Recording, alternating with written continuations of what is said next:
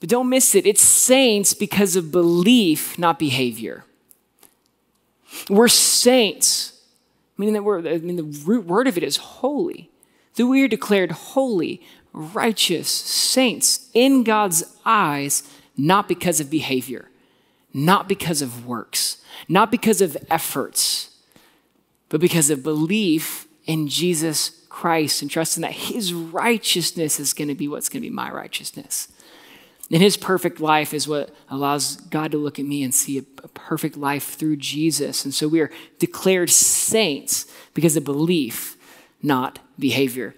In Rome, again, never been, but from what I can see, there's a lot of saints, right? There's a lot of statues. And if you're familiar with Roman Catholic Church, like there's a saint for a lot of different things, right?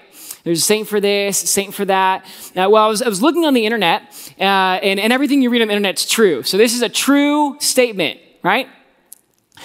And they said, not Wikipedia, I promise. I think it was Britannica. Is it the same thing, basically? Doesn't matter. They said that there's approximately 10,000 saints in the Roman church. 10,000, which is a lot. But also like, man, that's not that many of you, you know? We are declared saints in Jesus Christ.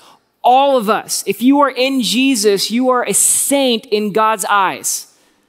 That's powerful. And it's not because of what you've done. Your past can't nullify that. Your present sin struggle doesn't nullify that you're still a saint in Jesus Christ. The future failures that are coming your way, we're all going to have some stumbling blocks. We're all going to miss the mark. Still loved by God, called to be saints. Hey, thanks for watching. To find out more about Houston's First, you can subscribe to our channel or you can go to houstonsfirst.org.